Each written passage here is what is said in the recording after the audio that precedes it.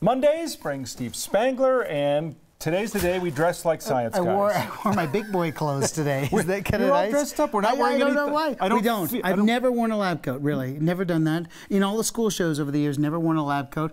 Mr. Wizard, the original Mr. Wizard, gave me advice back in the 90s. Yeah. He says, dress like a regular person because science is supposed to be for regular. I thought it was good. I love it when there are no goggles and Bunsen burners or anything. Please, this is going to be more fun. You are going to be able to find, this is a diaper genie refill. Right. Okay, so parents know about that. Sometimes I'll take teachers and run them through like a department store and say, find as many science experiments as you can using household materials. This is a summer thing you do, right? Yeah, I do, when we teach our teachers in the summer. If I asked you to blow up a balloon, it would take, I don't know, 4 or 5 breaths. If I asked you to blow up this bag, look at this, a giant sandwich bag. The question is, how many breaths would it take Tom Green to inflate the giant sandwich bag? A lot, more than I have. Here's what you're going to do. Hold on to the end like this. I want you to put 3 breaths of air into the bag.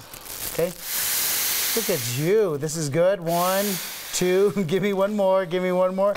Good. Oh, that was good. That was good. So we almost did it. Yeah, you're almost there. So that's 3.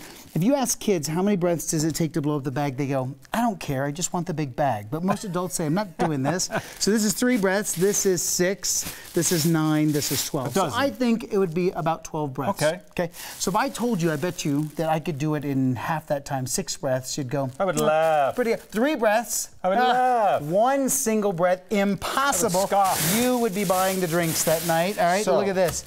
You put your mouth on that one, I'll show you this one. So here's the red one in comparison. So watch what I did. I just tied it off. Right. Hang on here. Okay. The secret is you can't use the air just from your lungs.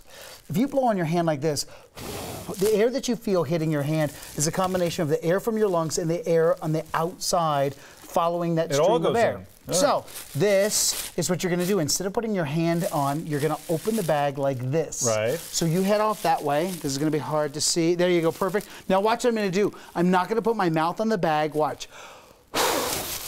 Bingo. You did the whole thing. Fast-moving air creates this area of low pressure. You can inflate the entire bag in a single breath of air. Try it. Ready? And who thought honestly, of that? Thank you for asking. It's my buddy Bernoulli? It's Bernoulli. It's almost like you read the script. I like that. Hang on here. Now, hardest part is keep your mouth off the bag. Long breath. Ready, set. Seal the bag. Nice job. Hold it up. And the crowd goes wild with excitement.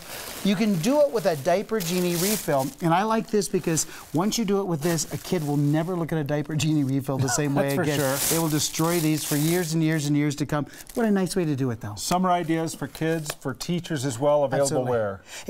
Just go to 9news.com, look for the Steve Spangler, or follow me on Facebook because we'll put all the stuff every time I'm on the show.